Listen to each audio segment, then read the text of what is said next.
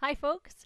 Welcome to another tutorial on using PTPro for assessment and reporting in Edmonton Catholic Schools.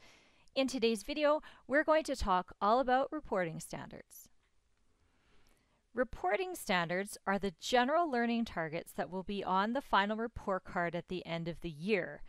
They're based on strands, skills, processes, or even units of study as outlined in the programs of study.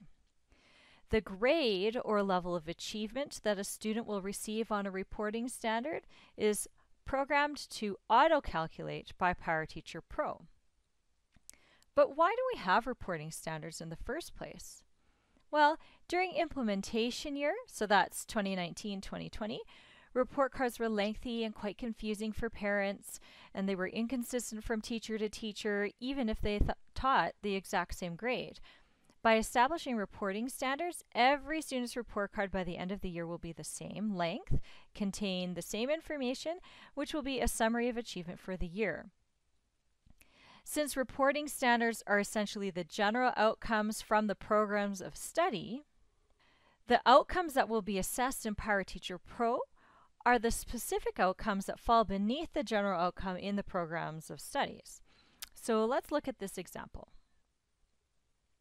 Here we have the general outcome from the program of studies, and its associated reporting standard looks like this. In the program of studies, the specific outcomes fall beneath the general outcome, and in PTPro, the outcomes to be assessed fall beneath that reporting standard. So this is what it's going to look like in PTPro. So the levels of achievement given to the outcomes roll up into an overall level of achievement for each reporting standard like this.